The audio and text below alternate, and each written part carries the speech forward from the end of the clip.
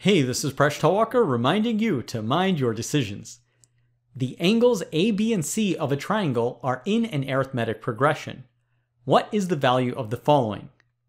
It's the ratio of the sides A over C multiplied by the sine of 2 times the angle C plus the ratio of the side C over A multiplied by the sine of 2 times the angle A.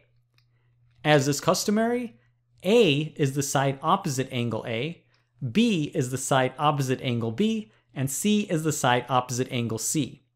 The sides are written in lowercase and the angles are written in uppercase. You have 2 minutes to solve this and you cannot use a calculator. This comes from the 2010 IIT JEE Paper 1, Problem 29, and I learned about it from Khan Academy. Pause the video if you'd like to give it a try, and when you're ready, keep watching to learn how to solve this problem.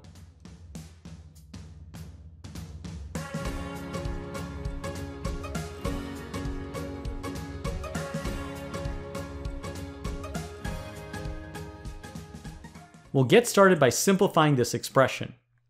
We'll first use the double angle formula for sine. The sine of 2 times an angle is equal to 2 times the sine of that angle multiplied by the cosine of that angle. So we'll substitute in for sine of 2c, and then we'll substitute in for sine of 2a. Next, we'll use Althusser's law of sines. This states that sine of the angle A over the side A is equal to sine of the angle B over side B, which is equal to the sine of the angle C over side C. We're only going to need the sine A over A and sine C over C formulas. In the first term, we have sine C over C.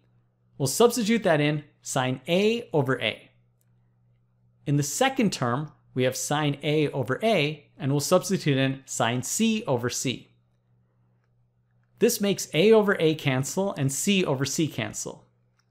We then simplify and factor out the 2. What remains will be equal to sine of A plus C. So we simplified our expression tremendously. Now how do we compute 2 times the sine of angle A plus angle C?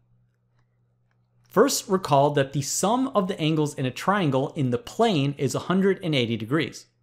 We subtract B from both sides, so we get A plus C is equal to 180 degrees minus B. We're going to be able to figure out angle B because the angles are in an arithmetic progression.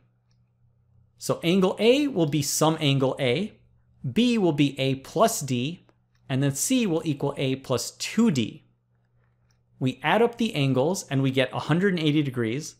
Now on the other side, we get 3A plus 3D. We then divide both sides by 3, and we get that 60 degrees is equal to A plus D. And A plus D is equal to angle B. We substitute that in, and we have 2 times the sine of 180 degrees minus 60 degrees, which simplifies to be 120 degrees, and that evaluates to be 2 multiplied by the square root of 3 all over 2. The 2's cancel, and we get the answer of the square root of 3. Wow!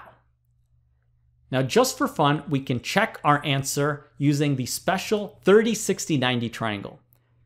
If we let angle A equal 30, B equals 60, and C equals 90, notice the angles are in an arithmetic progression. This is a special right triangle. The side opposite angle A will be equal to 1, and the side opposite angle C will be equal to 2.